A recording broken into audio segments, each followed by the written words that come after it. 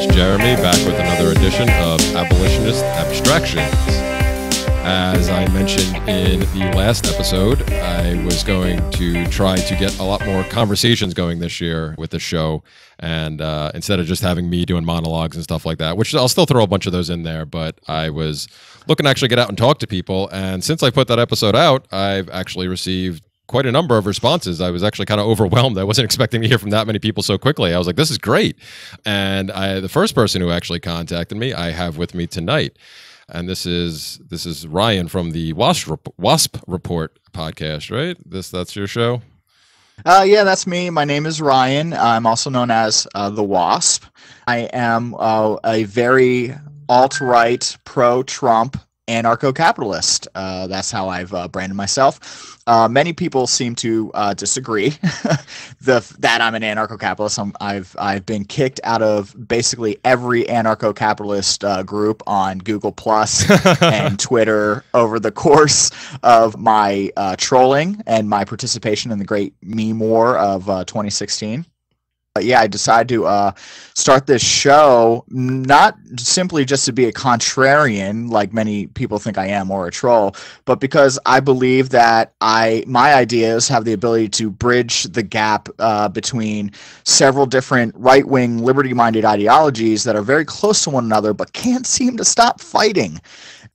You know, so that's basically what my show about. And otherwise, being semi-pro-Trump, you know, when I like them. Some days I like them, some days I don't. But you know how that is. Is it okay if I plug a couple of things? Oh, absolutely. I'll let you. I mean, I'll let you plug at the end too. But sure, feel free to plug whatever you want. Okay, yeah, so my website is thewaspreport.com, where you can go there and listen to all of my episodes. On my website, you can sign up for my mailing list. You can also donate to me Bitcoins. I have my Bitcoin wallet up there. I accept Bitcoin Cash. I accept Mission Go, Dash, Monero coins, LiteCoins, and basically everything in Exodus wallet ports you can put in there. Also, I'm selling official Wasp Report t-shirts on teespring.com. Just go to teespring.com/thewaspreport and get an official Wasp Report t-shirt. And yeah, that's it for plugs. Thanks. All right, yeah, no problem, man. Well, yeah, like I said, you reached out to me after I put that episode out, and I mean, as I was telling you before we started the show, I honestly, you know, I didn't know anything about you. I hadn't even recalled seeing the name before, but I you know, you said check out some of your podcasts and get back to you. So I sat down like an hour later and I had the chance to listen, and I listened to most of the most recent podcast. And when it comes for me, number one, the most important thing is audio quality. Michael Dean at the Freedom Fiends has beaten that into my head over the years. So that is why my first and foremost goal is always to strive for good audio quality. So when I listen to the show, I'm like, hey, you sound pretty good. So this is already a good start. And then you mentioned in the note that you wrote me that, you know, we may disagree on some things, and obviously with the position, with the way you identified yourself, I could see why we would probably disagree on some things. But that actually was perfect for me, because these are the type of conversations I like to have. I don't, you know, I said ever since Dave and Danilo and I originally started the Seeds of Liberty way back in the beginning of 2015. My goal for our show, for the accompanying group and page and everything, was to never create an echo chamber. I didn't want that, because I had been in too many of those before, and I wanted to keep it open. I didn't want it to be like all the other anarchist groups or whatever, or followings that kind of just naturally fall into, you know, the tribal stuff, and everybody just kind of blots out everything else, and you end up, for lack of better terminology, you end up being no better than the status sometimes, you know. Speaking of echo chambers, you know, I just want to point out that my biggest gripe with the community is that they tend to get hung up on like one or two issues. I mean, I remember back in 2015, there was a big hang up, especially with the New Hampshire sort of movement that happened. In 2015, there was a big debate about abortion, and that separated a lot of people. And then in 2016, the debate was between anarchists and minarchists, and then Christopher Cantwell went full-blown Nazi, and then Trump got elected. So, I mean, there's just been like these divisive things that keep happening in the liberty community, and sometimes it seems like the liberty community is getting stronger, and then sometimes like I have serious doubts because of the prevalent autism that exists, like with the audiences. They get so angry at each other and they can't communicate anymore. To point in case, I just watched a Shane Killian video critiquing Styx Hexenhammer, and I was like so disappointed. Like, another one of my heroes, again, resorting to ad hominem attacks. You know what I mean?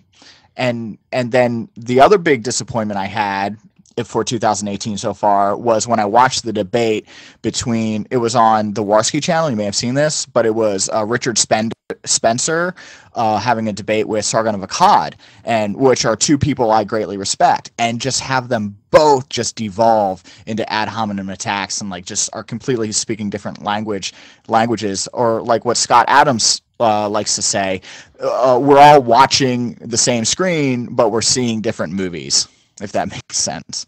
No, it does. I would agree with that assessment too, because it does seem to happen. And I mean, I've joked about it in the past. I was actually serious about it for a while. I think I may be getting serious about it again though, because what I see with that is the term I use for it, and like I said, it's used half jokingly, but it's like this residual statism, but that you see that a lot of people who come to the liberty community or whatever you want to call it and kind of find their way over here, there seems to be a certain path that only a couple of people, I mean, everybody makes their own path, right? I don't want to like say there's only one path, but like there seems to be only a certain group. Mine was weed. Yeah. Well, yeah. Mine was weed. It was just 100% weed. Like, listen, if the government would just let me smoke weed, I would have never become an anarchist. I would never even known about anarcho-capitalism. I would never, like, the thought would never occur to me to abolish the government if I could just like get a 9-to-5 job and smoke reefer once in a while. Well, that did play a big role for me, but I don't know if it was the only reason. But yeah, I mean, I like to think I've evolved past that now, but like in the beginning, I mean, that was the main motivation. I gotta be honest. Well, no, that's fine. I mean, it was, like I said, it was part of it for me too. But I mean, everybody has their own path. But what I was trying to get to is that it seems that only a small number of the small number of people who make it through over the fence originally kind of continue trying to learn, where everybody, it's not everybody, but the majority of other people seem to hop over the fence, either call themselves an anarchist or think they're an anarchist, or start to agree with a lot of more libertarian or anarcho-capitalist principles or whatever it is, but then they just stop right there, and they're like, oh, I found the answer. And they just become very defensive about that position, and it's no different than watching so-called debate between any other political party, especially here in the United States. It's the same type of thing. That's why I backed. You were talking about being kind of banished from all the anarcho-capitalist groups. I got banished from most of them as well. Every single one. Yeah. I got banished from most of them as well, but for different reasons than you did. But the ones that I remained in, most of the other groups, I just left because I had no interest in even trying to have discussions with most of these people anymore, because it never seemed to go anywhere because they were still. So the first one. Go ahead. The first time I got kicked out of an ANCAP group is when I said that I was sympathetic to Israel. That was not taken very well.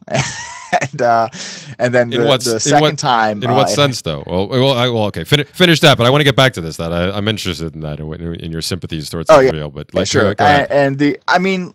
I just find myself like, I guess I just have like a really conservative bias, I guess, and it might be genetic. Who knows? But my family, I certainly wasn't raised in a conservative environment. My family is a bunch of liberals. So the second time I got kicked out of an ANCAP group is when I told them I was pro-life, which I still am. And then the last time I got kicked out was when I voted for Trump. No. That was the second to last time. When I voted for Trump, I got kicked out. And then recently I was in the Cool Capitalist Kids on Twitter. Shout out to you guys. Love y'all. But they kicked me out because I was arguing with everybody about border walls, but not really. I was more like just like making a little comment here or there and trolling people. But yeah, they actually let me back in, so I'm cool with them. Oh, well, that was nice of them. Well, see, that's actually, I do still want to get back to this Israel thing, but that the last point that you just made, it's funny because that's part of, I think that's part of at least what I'm seeing, what we were just talking about, where everybody is still like, you know, arguing with each other over these stupid things, because that's what it, or devolving, you know, the so-called debates devolve into ad homs right away. It's that same type of thing where people just, you can tell, you can test them out easily enough by just doing a slight bit of trolling, and you watch the reactions from people, and like the visceral, just immediate emotional responses from these individuals. And it to me, it's especially the further and further I've drifted away from the label of ANCAP, even though I still hold many of the ideals, and I'd still probably like fit closest under that ideology on other than any other. It's just I've found it entertaining to poke fun at a lot of them, and it's for me it's the funniest with them, because they, and I know at least for me, when I was a hardcore ANCAP and kept trying to spread the message everywhere, it was the whole reason I recognized that I got there was because of the whole logic and reason thing. And it's like, well, we're the masters of logic, because we actually figured all this stuff out, and we actually look at things logically, and that's why we understood that the state is immoral. I actually hate that word. What's that? Logic? I hate that word, logic. Yeah. Yeah. I also hate the word. I also hate the word principles. I really hate that word. And I also, because to me, those two things are equivalent to the word science. I also hate the word science, because they're things that aren't what they are. You know what I mean? Like, the word logic is not logic. The word science is not science, but people will add it to the end of sentences like this: it's logic, or it's science, or it's principles, you know, just saying the word, but being devoid of the actual meaning of it. You know what I mean? Sure. Like, when you sit there and make a really great argument about why the whole hoopla around climate change might be a little bit blown out of proportion, and you present evidence, and you present some facts, and you present some economic concerns, and then you're told that you're anti-science. Like, what? You just... Like, did you not just hear what I've been saying for the past 20 minutes? Like, I'm anti. What? You're anti their version of science. Well, no, I can understand that, exactly. Though, but that, I mean, that is unfortunately the overarching culture we seem to live under right now. It's, you know, I've called it the meme and Twitter generation, and I'm not just talking about the latest generation. It's everybody who's alive right now who has access short to attention these spans. Yeah, oh yeah, horrible. They continue to decrease by the day, and sometimes I've posited, and I'm mostly serious, that I think it's largely by design, because it fits right in with everything else with the Prussian school model and all that. But it's just that everybody has their, you know, like I was saying before, people just have their minds made up. Whatever their ideology is, you know, it's the whole identity politic thing. Everybody is attached to that ideology, and they make it their identity. So, and they don't have to look any further. They have the answers. So all they have to do to short circuit or attempt to short circuit somebody like you, who's actually going to try to provide an actual argument for whatever it is to throw out buzzwords.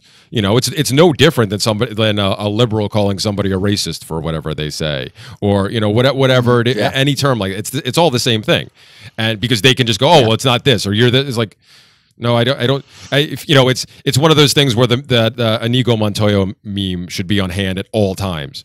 You know, you keep using that word. I don't think that means what you think it means. Exactly. You should always have that meme on hand to try to converse with most of these people, because that's what it boils down to, is they don't understand the very language that they're using. Inconceivable. That is one of my favorite movies of all time. Oh, it's a great movie. Yeah, by recently I mean last year, I actually sat my wife down for the first time to watch Princess Bride, and after the movie was over, she was like, "Why do you like this movie? This movie's terrible. It's old." Yeah. You know, but she's actually an immigrant, so she just doesn't understand American culture. So I don't know. Well, I don't even. But I mean, that's funny, but I don't even think necessarily it matters if she's an immigrant or not. Like, you know. no, it does, because she shows me things from her childhood, and it's just as alien to me. Well, no, I was gonna say, because it's also the same thing with like anybody who wasn't. I think that's one of those movies that you really have to have been around when it came out to appreciate it, because anybody, you have to have like childhood memories like attached to it to get the emotional value. Yeah, because otherwise it's like pretty much anything else. You look at this, and you, especially after watching movies in this day and age, and you're just like, well, this is absolute crap. What the hell is this? It's a stupid love story, whatever.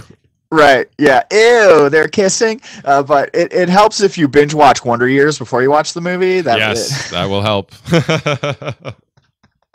Oh, that's so funny. But yeah, I want getting back to what we were talking about, just about political ideologies and stuff. I just want to say that when it comes to political labels, I hold on to my political labels very jealously. You know, I'm very attached to them, and I think it's important to my identity to actually be that way. Like, no matter how many times people will say that I'm not really an anarcho-capitalist, I will never stop calling myself that. And no matter how many people on the alt-right say that, oh, you're a cuck or you're autistic or you're not really an alt-right guy, I'm never going to let go of that label either. You know, those labels belong to me. They're mine. And maybe that's not something you understand, to quote character in an Ayn Rand book. But yeah, I mean, those labels are mine, and I will not give them up. And the reason I feel that way is because I was deeply inspired, and this might trigger some people out there because I've yet to been able to really express this on my show. But one of my biggest inspirations was actually Christopher Cantwell. And the reason why was because I felt that out of all the personalities that I was listening to at the time, he was the one that I felt was most articulate when it came to explaining the non-aggression principle.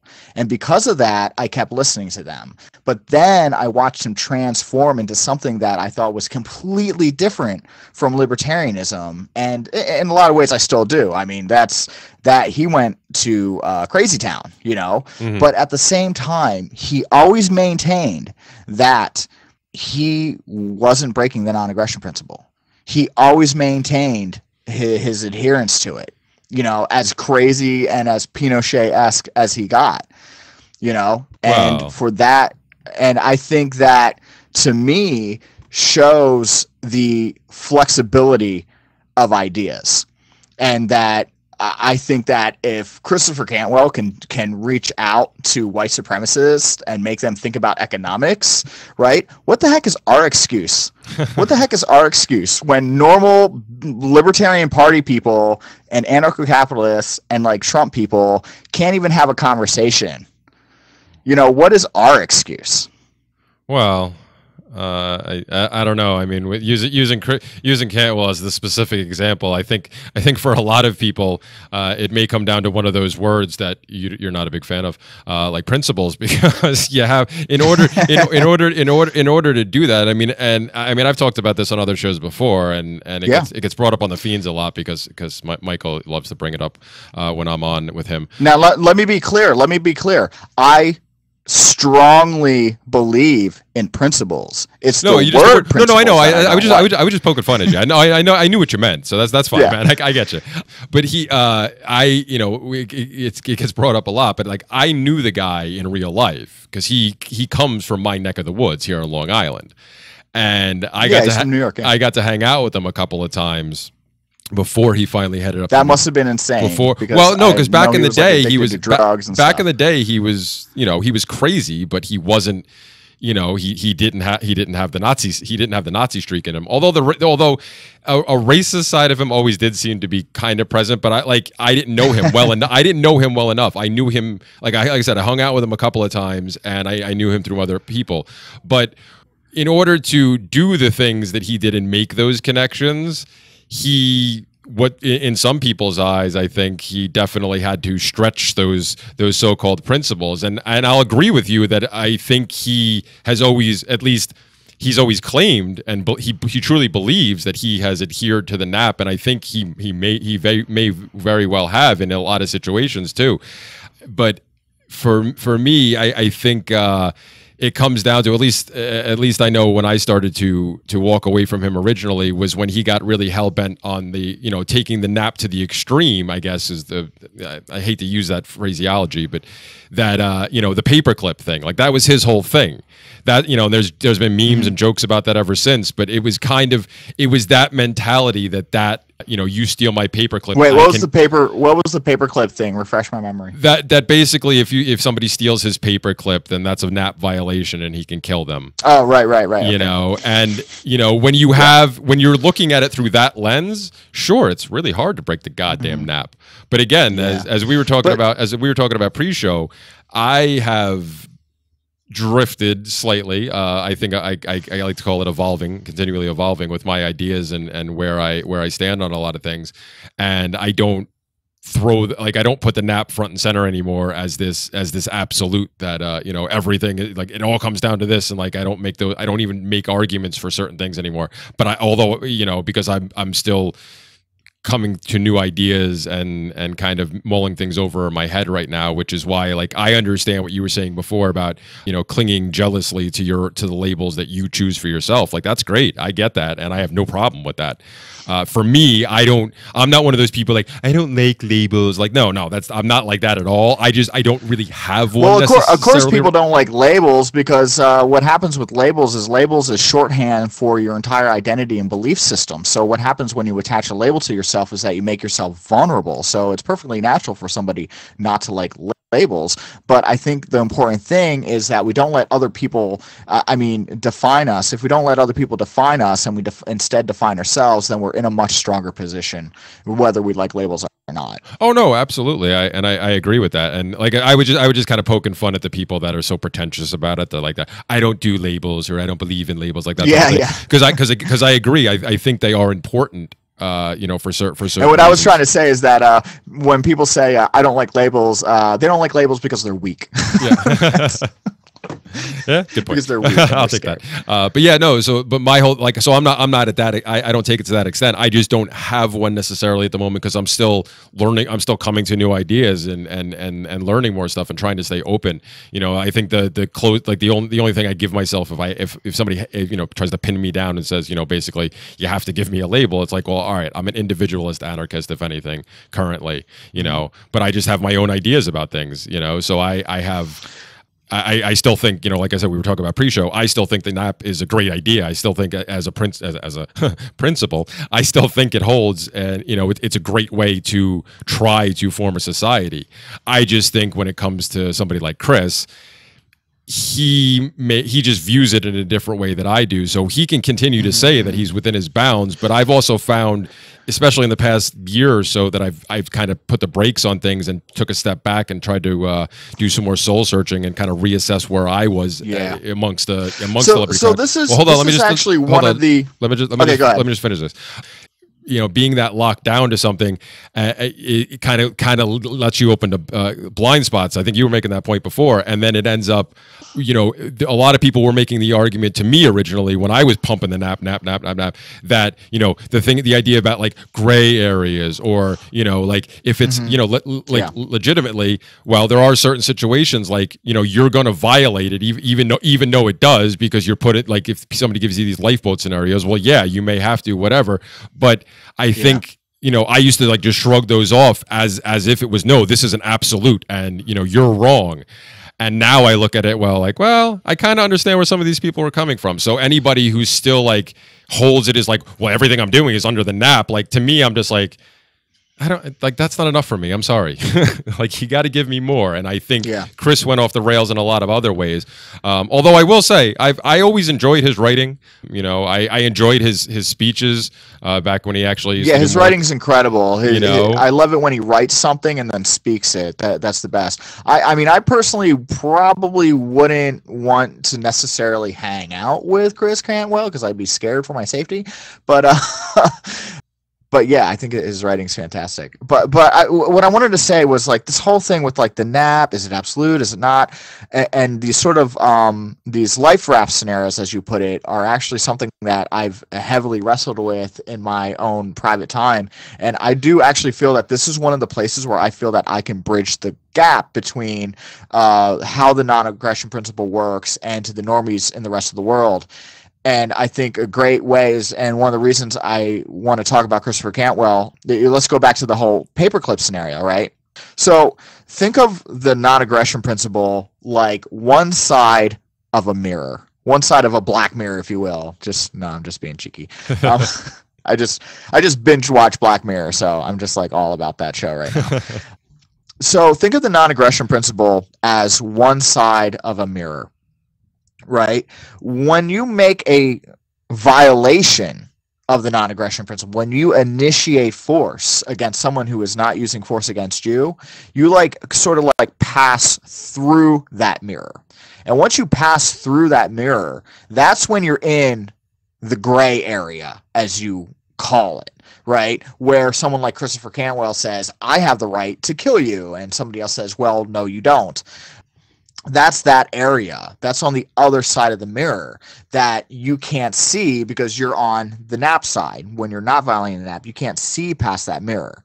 So what these two realms are, and they've talked about this a lot in philosophy. Aristotle talked about this, but there is this side of the mirror, which is morality, and then there's the other side of the mirror, which is aesthetics. And the other side of the mirror is not something that we can easily define. Like, we can't easily pick out which culture is better than any other. We can't easily figure out, if having sex before marriage is right or wrong, or if having abortions or whatever or gay marriage or whatever it is. Like, these are all aesthetic preferences. Should you throw commies out of helicopters, or should you have open borders? I mean, this is the realm of aesthetics. The realm of minority morality is black and white. The realm of aesthetics is gray and unknowable. That is why, as an anarcho-capitalist, I believe the only thing that can make sense of what is on the other side of that mirror is the free market. It is the only thing that can sort things on the other side of the mirror in not necessarily in a rational way, but in a more rational way than someone who is deliberately trying to establish aesthetic preferences. The free market, through its just sheer volume of calculation, almost like the way a computer mines Bitcoin, the free market mines aesthetic preferences. So just to make sure I have you, I totally understand you here. So what you're kind of getting at is that even the gray, you're referring to even like the gray area that could get sorted out in the market sense, right? Like so whether it's Cantwell's, you can kill somebody over a paperclip, or somebody who is more into, like, I guess, proportionality, the market will play that out. Is that kind of what you're getting at? On which the market's the only thing that could play it out. Yeah. Okay. No, I'm see again. That's the only thing that can play it out. That to me not only makes sense, but I think it fits with my current understanding of things, because, like I said, I've tried to step away from absolutist positions largely as much as I can, because I keep getting reminded of how much I just don't fucking know, and we all don't fucking know. Well, what I'm trying to remind you is that your positions don't matter. They absolutely don't matter, because the amount of info. So when you have positions, right? When you have political positions, you've moved to the realm of aesthetics, right? And what you're doing is you're practicing pragmatism. With your political positions, what you're trying to do is you're trying to figure out what is the greatest amount of good that can be achieved for the greatest number of people, right? And the closer you get to that answer depends on how much information you have, right? But the problem with information, which is necessary for markets to work, it's necessary for people to function. The better we can predict the future, the more wealth we can generate. So this information is necessary. However, there's a near infinite amount of it. There's a near infinite amount of information out in the world, right? Mm-hmm. So the chances of you knowing what is the greatest good for the greatest number of people is infinitesimally small, if not downright impossible.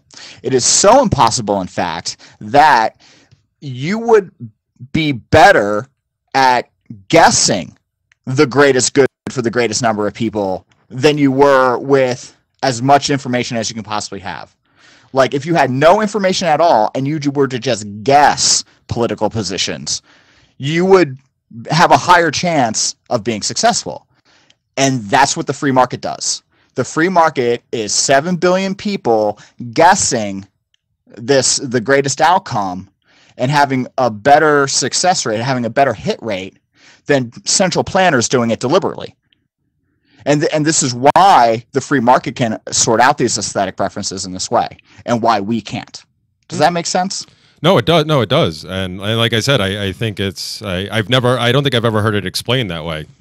It's very interesting, but it does make sense, and I do understand. Like I said, I think it fits.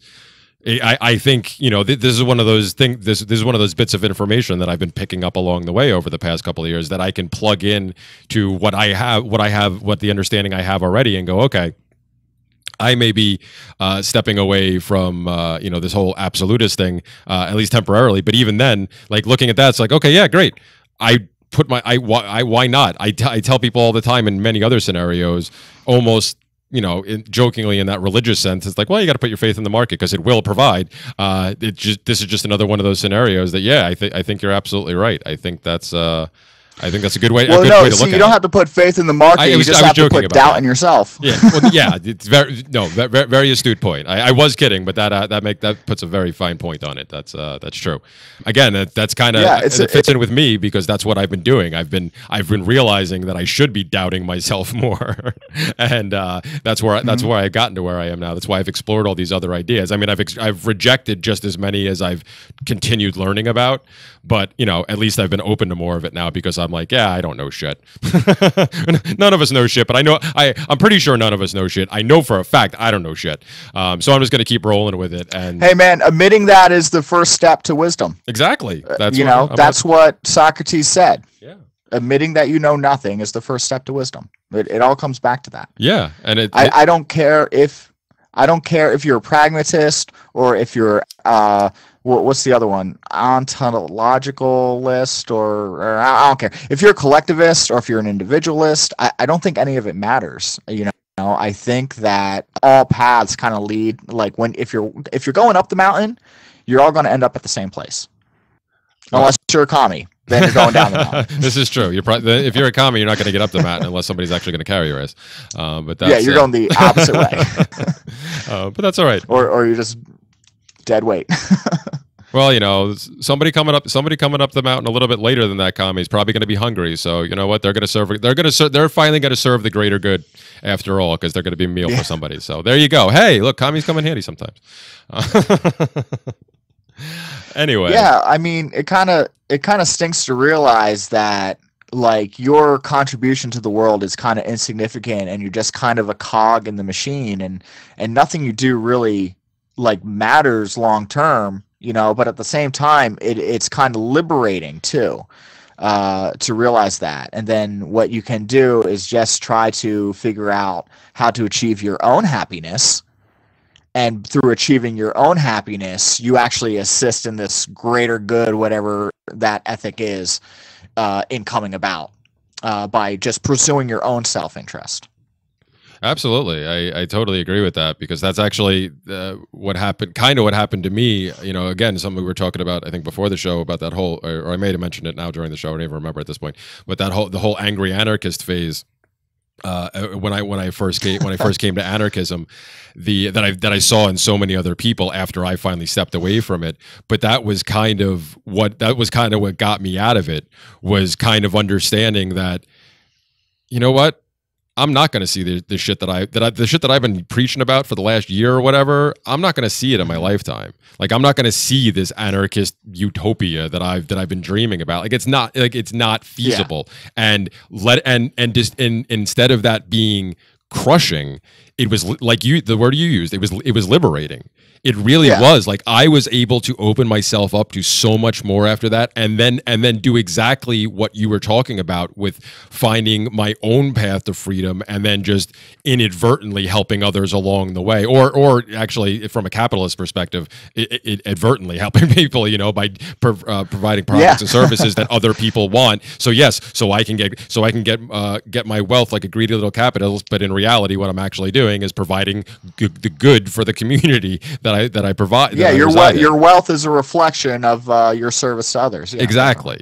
So yeah, no, like I said, I totally agree with that, because that's pretty much what happened to me a couple, you know, after my first year or so in this, and it all clicked together for me. And I was like, you know, and when I would tell people that story, especially people that were, you know, for lack of a better term, just still statists, and if I would have this conversation with them, and they're like, you know, there was obviously some that would kind of, you know, be like, oh, see, I told you, you know, you're never going to get there. But other ones that would actually want to have a conversation about it would be like, well, isn't that like kind of, you know, soul crushing? Like, here you go, this is what you've been working for, and now you've just realized it's not possible. Like, isn't that like, don't you feel defeated? I'm like, no. Well, you know, I kind of have a sneaking suspicion that Ancapistan, as let's call our version of the promised land or heaven, would be Ancapistan. Yeah, I have a sneaking suspicion that, like most religions, Ancapistan is actually an impossible place to get to, and in a way, that's kind of the point. You don't want to have an ideal that's easily achievable, because then what would be the point? What value would it create? Well, exactly. We'd get there too quickly, and everybody would get really lazy, and then it would be destroyed in very short order. And again, all the things that the statists used to threaten in the arguments back in the day when I used to still argue with them about, even if it happened, people would be clamoring for a government the next day, and it's like, yeah, well, probably. But you know what? It did, like I said, it not only liberated me, but it gave me a renewed vigor for actually trying to pursue it, but more so for myself. And now, like, I had my young family at that point. You know, my girls were only like 2 years old when this happened, and I was like, screw it. I got. Congratulations, by the way. Oh, thank you. I got stuff to do here. I'm like, everybody else can worry about themselves. I'm going to still put out my content. I'm still going to do all this other stuff. I'll still try to, you know, for lack of a better term, reach people in some manner, but it's more so instead of trying to preach to convert, my methods have now mostly been more about just leading through example and trying to do certain things, at least you know, with my life, like, you know, how I ran my business for all those years, and now that I'm transitioning out of that, and I've, you know, as I've talked about for the past couple of years now, finally getting out of here and getting out of the state and starting on my farm and stuff like that. It's just one of those. Nice. It's one of these, you know, I just want to put into practice all of these things that I've been talking about for years, that I've said, you know, for the longest time. One of my favorite lines that I originally heard from, I think I heard it from Kokesh, and I don't even know if faith without works is dead. Huh? Oh wait, no, that was Jesus. Sorry. No. Sorry, wrong Jew. Yeah, he may have actually stolen this one. I have no idea, but I heard it from him first, and it just made so much sense to me. And it was his response to you know, to some statist that he was talking to that was questioning him about how things would work, and it was you know, to paraphrase it, although I think this is pretty close. It was nobody, not me, not you, not anybody, can tell you what millions and possibly billions of people interacting voluntarily will ultimately look like. And if they tell you that they can, they're trying to sell you something. Because none of us can possibly fucking know, which goes back to the point you were making earlier. Like, we can't know this stuff. There's certain things you just can't know, and you have to, you know, you can't. If you try to focus on them too hard, then you're just gonna fuck yourself up. You know, it's so much easier. I mean, it's just like anything else. Like it's like, you know, the Serenity Prayer with AA and stuff like that. You know, accept the things you cannot change and be willing to change the things you can. Like, there's a whole bunch of fucking things in this world that you can't fucking change. You know, that's why like so many people. Now, I would go ahead. That kind of reminds me. The thing that first kind of like made me think of this is that guy T actually was the one that gave me the idea about the whole mirror thing that I was just talking about, because he, in one of his videos, and this is a long time ago.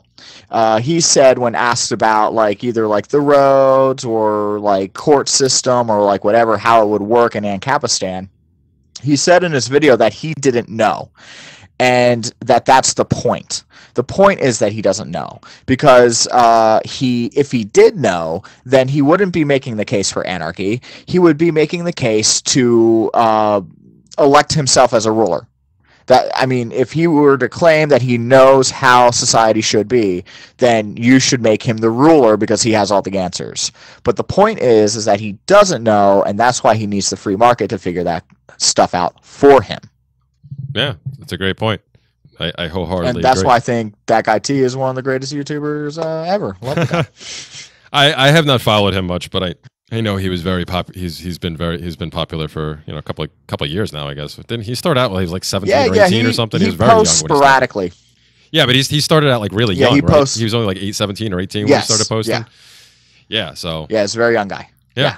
I know some people that have followed him that have said he kind of I get, well, I don't know. You wouldn't have a problem with it, I guess, but my friends that are not still in Ancapistan, the ones that have gone off in different directions, would refer to them as all those horrible alt writers, and oh that guy T, he went with them, and it's just like, yeah, you know what? I think some of his stuff is trolling, though. I don't know. I mean, I don't know the guy personally. I've never spoken to him, but right. But if I planted a flag and declared Ancapistan tomorrow, like they'd all come running.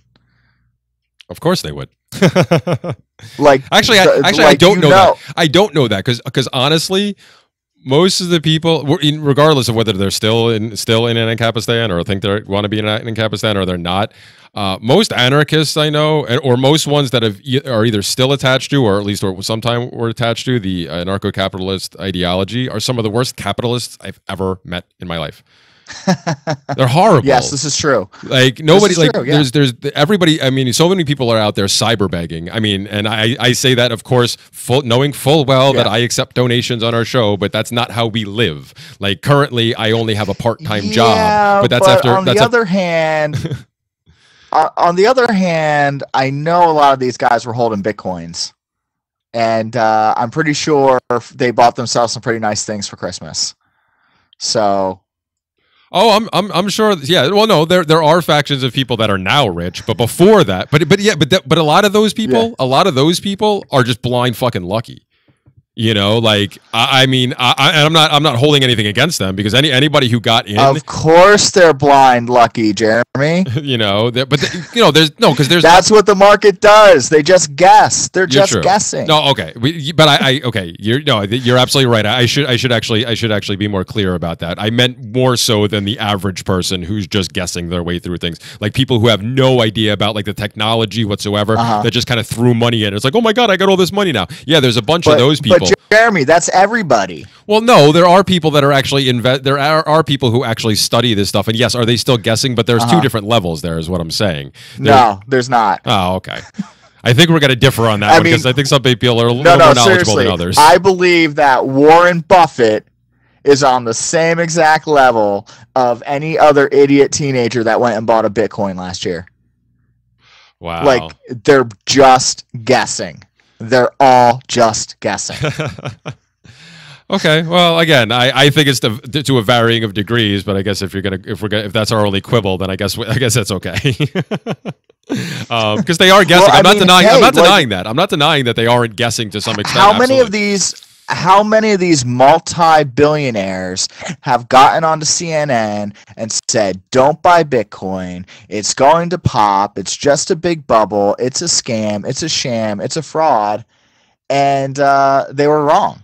They were wrong about that. A lot of these rich jerks got onto CNN and said in 2008 and said, "Hey, there's not going to be a housing bubble." So when they say there's not going to be a housing bubble, there is. When they say Bitcoin is a bubble, then it isn't. It goes to the moon. So I mean, well, yeah, no, I'm not disagreeing with that either. Although they're just guessing. Yeah, no, okay, they're guessing, but there are a lot of those people, especially the ones who got on TV an awful lot, that were not only just guessing, but they actually had a vested interest in making sure that it gets destroyed.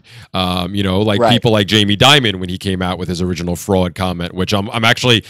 you know, I have no respect for the man whatsoever, but I'm kind of impressed that he actually walked that back a little bit. I didn't think I would see. What did Jamie Dimon say? I don't even know the guy. Jamie Dimon, the guy, for anybody who doesn't know, I guess he's the president or whatever, CEO maybe, I don't know, of JP Morgan or somebody high up over there, whatever position, position he holds over there. He, like, I think it was about 6 months ago or something, he came out and, you know, said publicly, he used the word fraud in regards to Bitcoin. Like, he wasn't, I don't think he was, I think he was talking about crypto in general, but he was specifically talking about Bitcoin, and he used the word fraud. And of course, the memes were aplenty, because you know he's talking about that, and all of us are looking at him going like, you're saying that with a straight face when, you know, you're somebody who backs the U.S. dollar because it helps you. Like, fraud? I don't think, you know. Again, calling that a Inigo Montoya meme. They. I mean, like someone like Scott Adams would say that the truth is that people aren't rational. You know, and I agree with that, because I believe that what people actually do is that they respond to incentives. And if your incentive is to back the US dollar, then that's what you'll do. But if if you've got nothing to lose, then you'd probably go with Bitcoin, you know, because that's the underdog, because your incentives are pushing you to do that. I remember one of the first episodes I did, I don't remember what episode it is, but they had an economist on there, and I looked him up. I forget the guy's name, but I looked him up, and he won a Nobel Peace Prize for economics. Of course, he's a total lefty. And he was sitting there talking about how Bitcoin was a big scam and a big bubble. And this was like just before like it hit the moon. Like this was like back in like November this came out. And he's on Bloomberg television, right, with the anchor who talks about the market all the time. This is this fat guy wearing a tie. He talks about the markets and the stock markets and Forex markets all the time, every single day on Bloomberg television. And he turns to a Nobel Prize winning economist, who, by the way, is like a total lefty, and says to him that, quote, referring to people investing in Bitcoin, quote, "These people are relying on a Marxist theory of value," end quote. And at that point, like, my brain exploded. Like, my head just popped off the top of my body. And I realized these guys are just guessing. They don't know anything.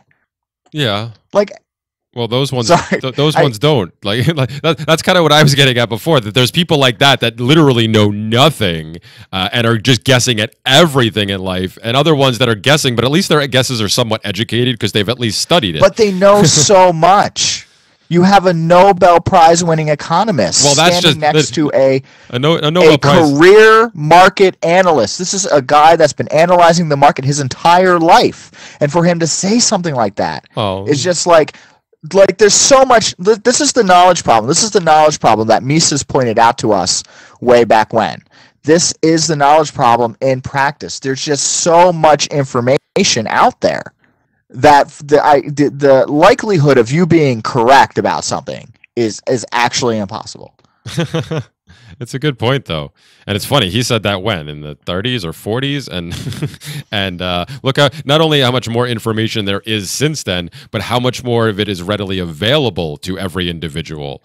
So people, you know, again, think they can know everything, and even the ones who, like you said, well, even the ones who try will fail because you can't even come close. Listen, socialists couldn't even manage a small family living on a desert island, like Robinson Crusoe style. Like, socialism could not do it.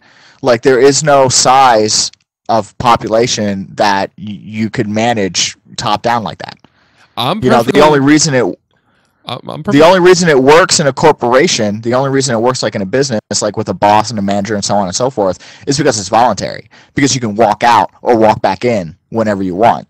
You know. So again, it's just guessing. If you walk out, there's a pretty good chance you're not going to be able to walk back in. But you know, you'll see. Right, but I mean, you can walk out and walk back into a different business. I know what you meant. I was just busting chops. No, I mean, I think historically that's kind of been proven out time and time again. Although I'm not opposed to people continuing to try it as long as they leave everybody else the fuck alone. I really don't care.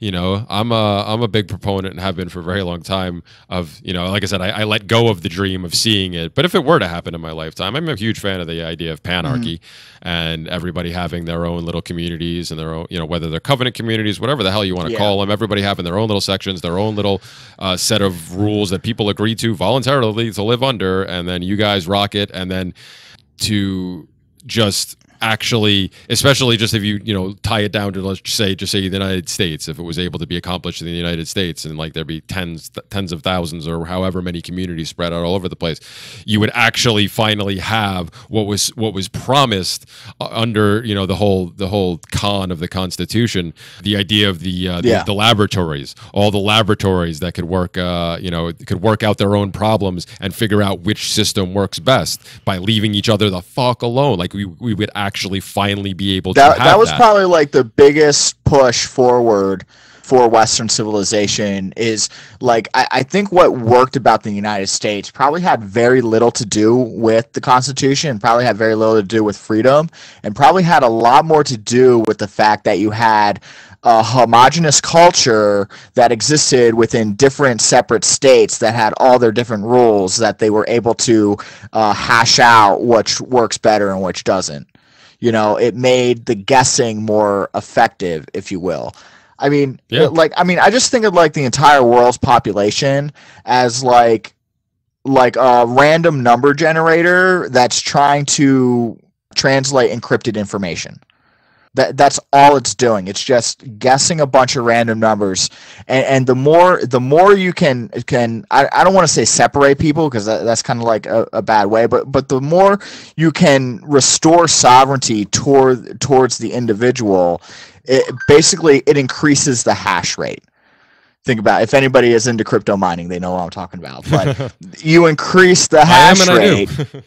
You increase the hash rate, the more you separate people from interfering with each other through force. Great point. And on that note, I'm just looking at the time. I don't want to go. I mean, I don't know how much time you have, but I don't want to go too much longer, because while I do want to start doing interviews and stuff like this and have one-on-one conversations, I need to kind of ease my audience into it, because these have always been historically like 15 minutes to 30-minute episodes. Well, I appreciate you putting up with me. Oh no, this has been a great conversation. I don't want to stop it. I was looking at the time, like, all right, I got to do the edit and stuff like that. But I mean, we can keep talking afterwards if you want. Like I said, this will probably come out somewhere else later on. Sure. But before we get going, only because I did reference it twice earlier, and I hate to leave loose ends hanging. Another thing Michael Dean has beaten into my head over the years of being on radio is the thing about the Israeli thing earlier on that you brought up. Oh, and, yeah. The reason you got kicked out. I mean, we can go into a little for a little bit if you want, if you can. But I was just curious. You mentioned one of the reasons you got kicked out of one of the groups, of one of the ANCAP groups, was saying that you had certain sympathies towards Israel, or you could see sympathies. What exactly were those? Because I was just curious about that. Oh, well, it had to do with it was during like a Hamas attack, and it was a very small rocket attack. It wasn't anything like very newsworthy, but a lot of people in the ANCAP community were expressing pro-Palestinian sentiments, and I was just kind of making the case. And I might be kind of biased because there's Jewish people in my family, but I was kind of making the case that I thought that Israel probably has a stronger property claim, or the Israeli people probably have a stronger property claim than the Palestinians. And I based my argument on, I think I had three major arguments for it, but my first one is that the problem with property claims is that we kind of fall into this black and white pattern of there's legitimate property claims and there's illegitimate property claims. And while in the realm of morality, that may be true, but once you cross the nap mirror into the gray world that we can't possibly have all the information to sort out, what you actually have is you have property claims that are either stronger or weaker than other property claims. That's the reality. There's just this gradating scale of property claims, and you got to figure out where they fall. Like, is this a stronger or a weaker property claim than the opposing property claim? And so there was a PragerU video that came out that talked about how after World War II, and even a couple of years before it, especially when there was that organized, sort of socialized farming that was happening in Russia, a lot of Jews escaped from Russia and they went to Israel. This was after World War II, I'm sorry. But they escaped to Israel, and what they started doing was, in this PragerU video, he talked about it, how they drained the swamps and got rid of malaria, and how they leached the salt out of the ground, and how they terraced the foothills, and they basically turned what was a desert, pretty much a desert, into a huge food-producing nation in the Middle East, a place that doesn't produce a lot of food because it's mostly sand. So they were able to turn this desert into a green place. And so while I'm not a Lockean, there is that aspect of my identity that comes from Locke that says, well, you know, that adds to the strength of their property claim. Well, that adds the homesteading aspect to it. So yeah. Right. And then the other thing that added aspects to it is that after the state of Israel was established, what happened is you had a whole bunch of Middle Eastern countries, including Palestine, including Egypt, including Syria and Lebanon, all attacked Israel at once. And Israel defended itself successfully, albeit with the help of some arms from America and stuff, but they were able to fight. They spilt their own blood on their land, so now you have blood and soil combined, making a strong property claim. There's gonna be some, and I understand that phrase has negative I understand that phrase has negative connotations, but like the two things that can make a really strong property claim is one, soil, mixing your labor with the land and producing value. That's soil. And then the other one is defending that land against aggressors. Those Muslims were initiating force. That's a clear violation of the non-aggression principle. And according to my philosophy, the Jewish people had every right to act in self-defense, and they spilt blood to do so. So that is the other thing that makes their property claims strong. Blood and soil in combination, and this is kind of the alt-righter in me, but blood and soil in combination is a recipe for a very strong property claim. That doesn't make your property claim legitimate, but we don't live in the black and white world of morality. We live in the real world of aesthetics where things are gray. And so the blood and soil property claim is a stronger property claim than the Palestinian one, which was a claim of aggression and, of violence. And now I don't think that everything that Israel does is good. I think Israel is a government, and all governments are bad and all governments are illegitimate. This is true. But compared to the Palestinians, I think that they're in the right. I really do. And you can't tell me that somebody is committing a crime when they go build a settlement on otherwise unoccupied land, right? Which is the issue we have now versus Israel and Palestine, is that they're pushing back. They've been pushing back for a very long time against Jewish settlements, building a settlement is not theft. So I just have a very hard time having sympathies towards Palestinians because they lost their land. Well, if you didn't want to lose your land, maybe you shouldn't have attacked them in the first place. I mean, there's consequences to attacking somebody. You lose. That's the risk you take, and you took that risk voluntarily. With that, and if that makes me a shill for Israel, I guess that's what I am. I don't know. I don't think I would go that far. I don't know, man. It's not one of my strongest subjects. I mean, the points that you're making, just in general, I mean, I obviously do agree with them, as far as having stronger claims versus weaker claims rather than like these absolute claims that are like, this is like, definitively mine. Well, yeah, you're right. There, I think there absolutely is more realistically, you're right. I think you're absolutely right that there's stronger and not. And as far as like, homesteading, I'm a big fan of the idea of that. So I can see how that would work in that situation. I think, at least from my understanding and from what, the bulk of the information that I've picked up, especially in the past couple of years about this, is from people like, I listen to a lot of Scott Horton, and he gives me a lot of information about stuff like this. And my good buddy Merrick Van Landingham, who runs the Radical Logic podcast, which is currently on hiatus. He keeps promising it's coming back, but we'll see. But anyway, they're very knowledgeable about this area, and it just, from what I've been able to glean from it, it just seems that at the time, if you're going to look at it from that perspective, well, maybe the Palestinians did have a stronger claim at the time. I don't know. Attacking people, yeah, I have a big problem with that. But then for me, like, I just look at it with what's going on right now, and I think it just sucks all around. It's just horrible because there are a whole bunch of people that are suffering in the the Palestinians that are stuck, that are they're literally kind of trapped in the Gaza Strip.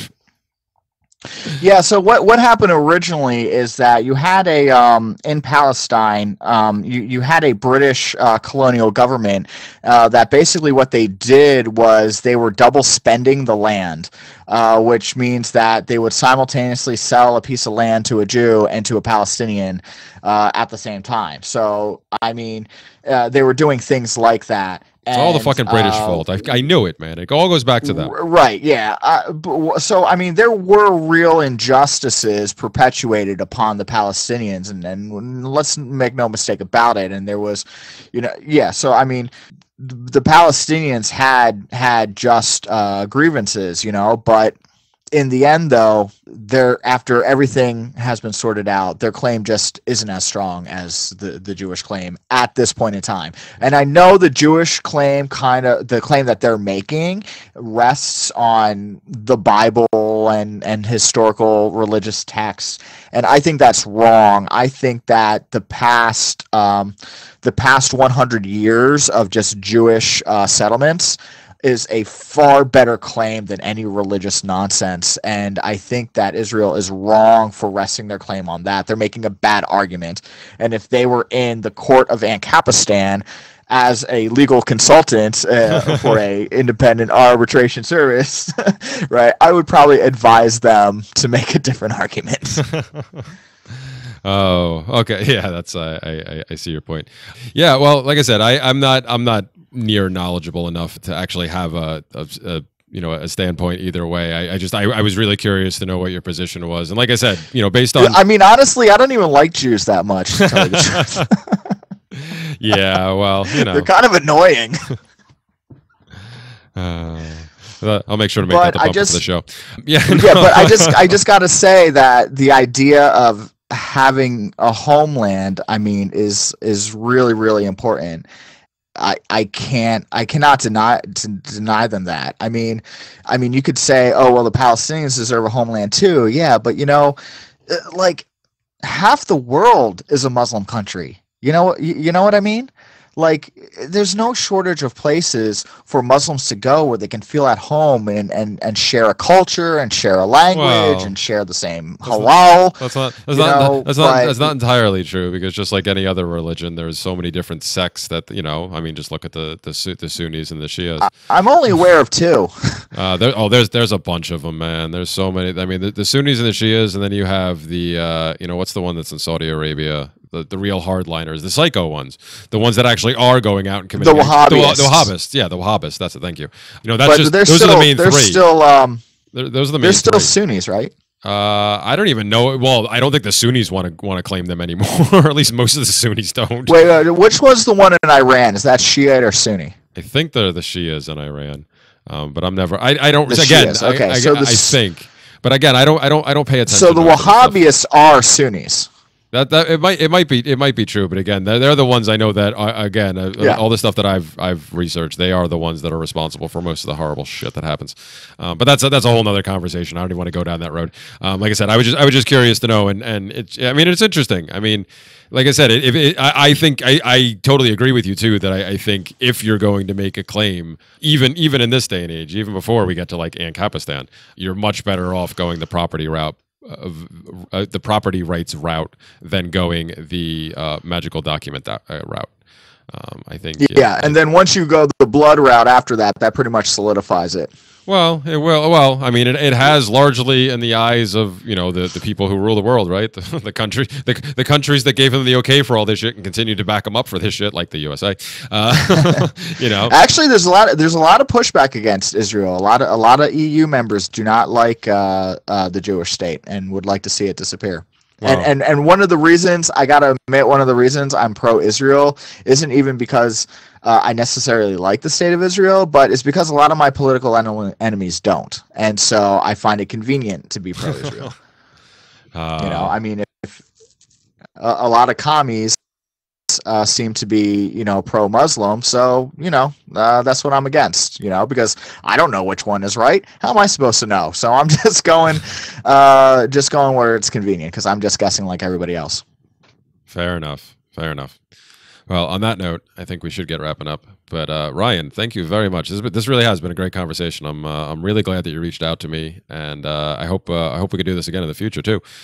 It's been interesting getting to know you, and I think while we do definitely, I think I'm walking away from this, still thinking we have some differences here, and we only touched on some of them. But I said originally, this is why I want to do this. I want to have conversations. I don't want to be stuck in an echo chamber. I don't want to just keep talking to people that I keep going, oh yes, oh absolutely. I mean, I know I agreed with you a lot in this, but I was actually surprised. I thought I would be disagreeing with you a lot more, but a lot of the points you made, I were well thought out, and I think you definitely gave me some more things to think about.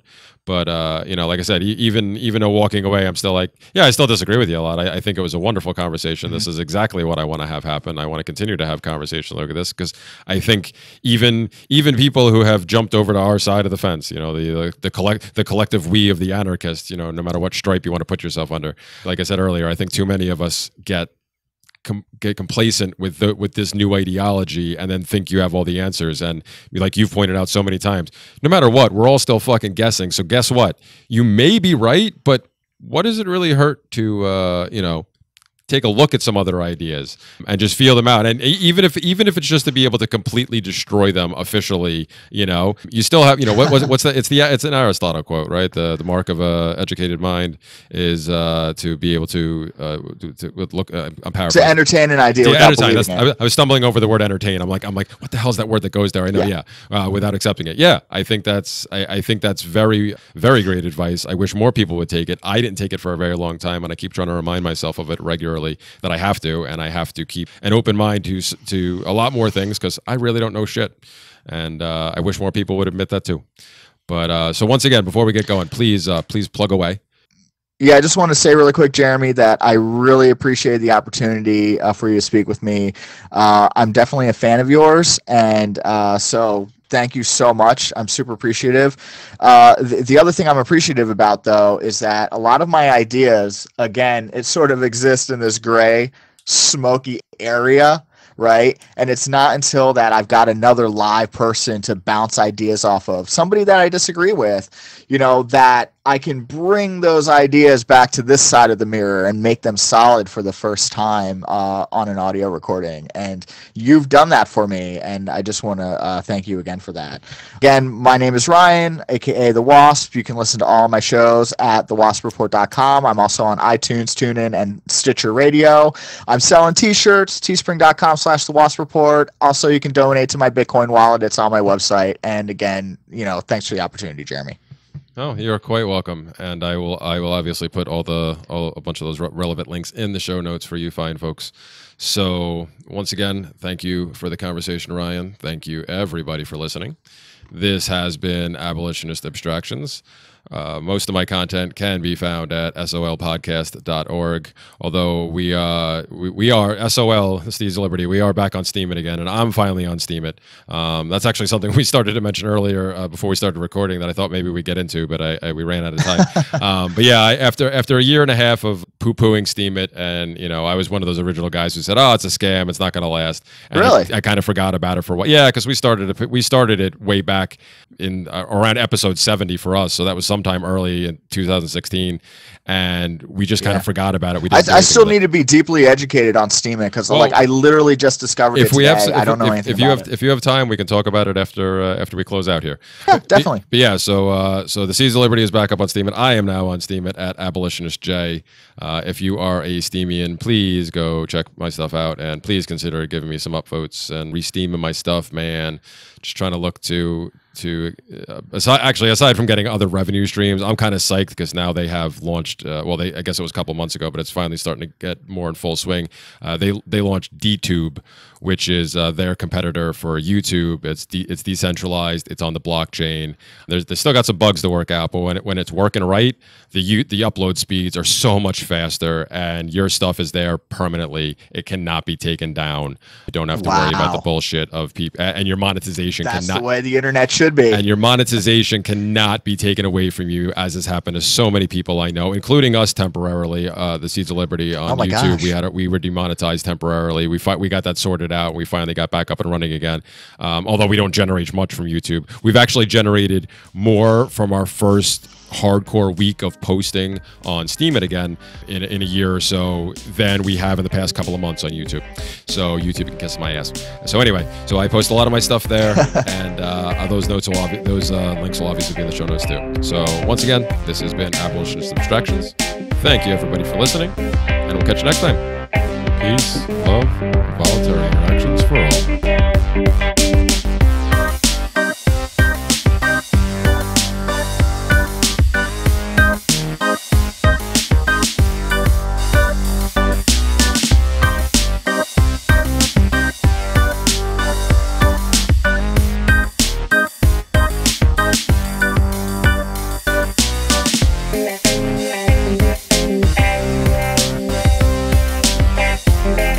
And